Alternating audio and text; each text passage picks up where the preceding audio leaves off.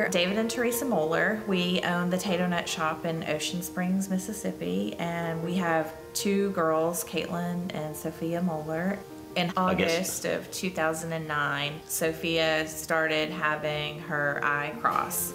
We took her to the eye doctor and tried some glasses, and it wasn't really helping. It, seemed to be getting worse, actually. We were sent to the emergency room to have an MRI, and they did find a mass at the base of her brainstem. We got a call from a doctor, and he talked to Teresa. His specialty was that particular tumor, which is more or less a terminal, no cure type of brain tumor for children between the ages of 7 and 10. Typically, the children don't live for a year. And Sophia was actually listed in the 1% of survivors because she lived for 53 weeks after diagnosis. Lorelei had a really long journey. She first started showing symptoms of her disease when she was 20 months old. She went from being a very precocious and healthy little girl to one night, Levi and I woke up and she was gasping for water. And we gave her water and it wasn't enough. And she drank cup after cup and could not quench her thirst. From the time that she first started having that thirst, she had cancer, and the cancer had eaten through her skull to her brain. They put her on chemo, but the first chemo didn't work. There were spinal taps, then there was radiation, and the radiation worked, and they were able to put her on a more aggressive chemotherapy. So all of that took about 4 years, and you feel like it's one issue after another, and you're not gaining back that ground. We're about granting wishes to children with life-threatening medical conditions, not necessarily terminal. So once we know that a child's wish is determined and approved by the medical professionals, then that's when we get to work. We assemble a wish team of 2 volunteers to go and interview the family and the child to determine what the child's one true wish is. And then we move heaven and earth to make sure that wish comes true, no matter how silly or how funny or how complicated it may be, or even how much money it may take. If that's that child's one true wish, well, we're going to do everything in our power in Mississippi to make sure that happens. A family going through such a hard time and tragic time needs some hope. And receiving a wish brings that hope. Hope for the future, hope for a well child, hope for a well family, for a happy family. Anything that you can do just to put a little bit of light in these children and these families' lives, especially when they're going through so much heartache, and you're never given tomorrow, so you have to make 150% for today. So anything we can do as wish granters or as Make-A-Wish as a whole, it's definitely worth it. So many times our doctors tell us that a child will combat that illness and move forward based on the fact that they know that they have a wish. We got her treatment started right away, probably within a week of going out to MD Anderson, maybe 2 weeks from diagnosis. And we were there for 48 days. We stayed at the Ronald McDonald House. The nurses and staff there at MD Anderson had tried to start making arrangements for her to get a wish. When they came to the house, they brought pepperoni pizzas. One said Sophia and one said Caitlin, spelled out in pepperonis. And Paul talked to us at the kitchen table, and they did make every effort to include Caitlin, her sister, too. Well, the Moellers are a well-known family in Ocean Springs. Everyone loves their donuts. So the name was very obvious to me when I received the request to be a wish granter for Sophia Moeller. Sophia was torn between going to Disney World or going to New York to meet the cake boss. She had already designed the cake she wanted to make. Whenever we left, it was still teetering between those two options. The family had been frequent visitors to Disney World, so but I did have to inform them that going to Disney World as a Make-A-Wish family is a completely different experience than going on your own. Then within a couple days, they called me and told me they had made the decision and Sophia had chosen to go to Disney World. Well, of course, with her mother's blessing, I contacted her school, St. Alphonsus Elementary School. I contacted the principal and said that we were going to let Sophia know her wish was going to be granted. We had the mayor of Ocean Springs come to the school and proclaim it Sophia Moeller Day. Then she got super excited. She tied the balloons that they had brought to her boot, and she was just running around the cafeteria with the Make-A-Wish balloons flying behind her. Since we've been going already our whole life, more or less, we already, thought it was a great place, but then it was taken to another whole level with the Make-A-Wish concept. I describe it as that money can't buy it. They're looking out for Wish kids and Wish families, all through the parks and all day, and they're just going way out of their way. One thing that she had never been able to do that she wanted to do was meet Tinkerbell. And so they arranged for her to meet Tinkerbell. And she wanted to go to the Mad Hatter's Tea Party, and she did that as well. The two of them got to go. No parents were allowed at the tea party. So that was a little nerve-wracking, but they had a fabulous time. After 4 years of what's next, what's next, what's next, all of a sudden the doctor says your daughter's well. And that was hard as a parent to understand that you don't have to fight anymore. So for us, when Make-A-Wish contacted us, it was at that period in our life.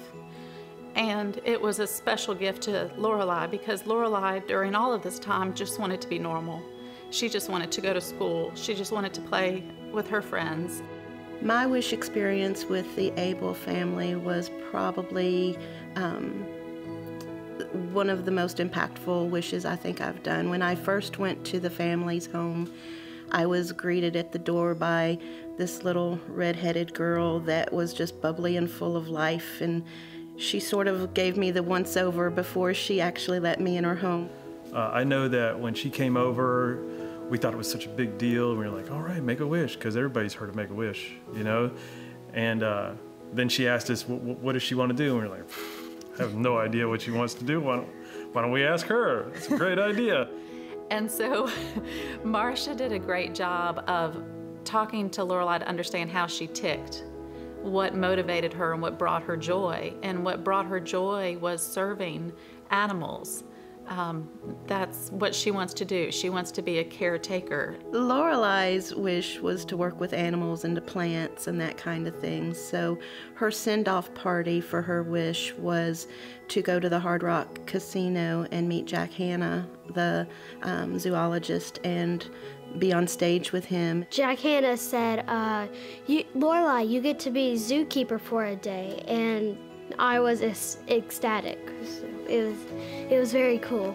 I actually remember pretty well because I was in another room or something. She came out with like a big button of Make-A-Wish. I was like, oh, I guess it's just another fairy thing or something. She's like, Keegan, I'm gonna be a zookeeper. I was like, oh, sweet. She was zookeeper for a day at the Audubon Zoo in New Orleans. And so they came and picked us up in a limo, and when they arrived, they had a zookeeper's outfit for Lorelei with her name on it and zookeeper underneath, and the director of the zoo was there to greet her. We went from one exhibit to the next. One that always stands out in our minds was the elephant exhibit. The elephants were so maternal with Lorelei and Keegan, and they held her in their trunk. It was very tender and very, very precious to her. They still worked her though. I mean, it wasn't like an easy day for her. I mean, because I remember there's a picture of the wheelbarrow with the elephant dung in there, and she was wheelbarrowing it out. And I mean, she had to put all the food in there and then bring it out to them. And I mean, it was a zookeeper for a day, so she had to do everything the zookeeper said. It was awesome. They made me carry a wheelbarrow of elephant poop. I mean, I had help because I'm not that strong when I was 6 years old, but I carried elephant poop. I could cross that off my bucket list. You can't believe it. You're not on the outside watching the elephants. You get to ride an elephant, where not many people get to say that. And you get to feed a giraffe. You get to pet the head of a giraffe. You get to feel the sticky tongue of a giraffe. I fell in love with that giraffe. It was great. The power of a wish, it's about a lot of things.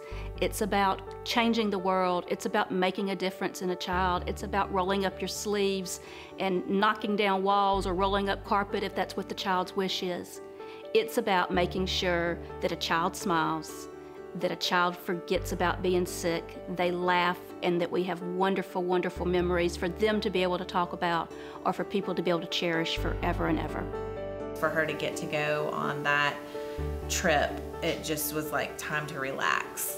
And that's what everybody needed.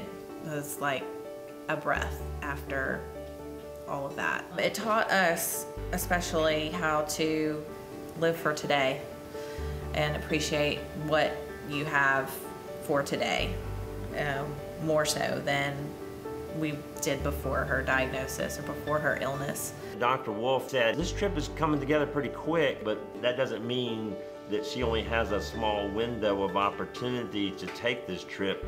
But in all reality, she did only have that small window. Yeah, right after we got back at the end of January, she started having headaches again. After she passed away, the city donated a tree that was dedicated in memory of her, and the Junior Auxiliary donated a butterfly bench. Because her first wheelchair, she had bedazzled with butterflies all over it. One thing the Moeller family has shown me is their resilience. They are a shining example of a family that not only was granted a wish, but also a family that is supporting Make-A-Wish, and they continue to do so. You know, being business owners, we had done work with some, donations and things with Make-A-Wish and Ronald McDonald House, but never really realized just how important these organizations are. Because we know from a personal experience, and we feel that if we can't use this donut shop for that type of platform, then we really don't need to be here as far as I'm concerned. That's my main goal. Just like the whole organization just doesn't go away. It just wasn't a trip for us, and that was the end of it. It's just still ongoing. The whole thing is an evolving thing for our life, really. Once you witness what a wish does for a family, you're hooked in. The time and energy, the money, the efforts that you donate to Make-A-Wish do stay locally here in Mississippi. It makes a huge impact on the families and especially the children. I can't think of a greater gift than being able to give to an organization that makes a child know that they're valued and that they are here for a purpose and that they're loved. We need you to roll up your sleeves. We need you to get involved. We need you to think that this is an organization I want to help. I want to help a child that lives in my community or a child that lives in a community that I grew up in. Because sometimes just the smallest thing makes a huge difference. And you never know what that could be until you actually say, I want to be a part of the best nonprofit charity in the state of Mississippi. And by far, that's Make-A-Wish Mississippi. Thank you for taking off the stress of my aunts, uncles, parents, my grandpa, my pappy, my papa, my grandma, my Mitri, and my cousins. Thank you. You made a miracle happen.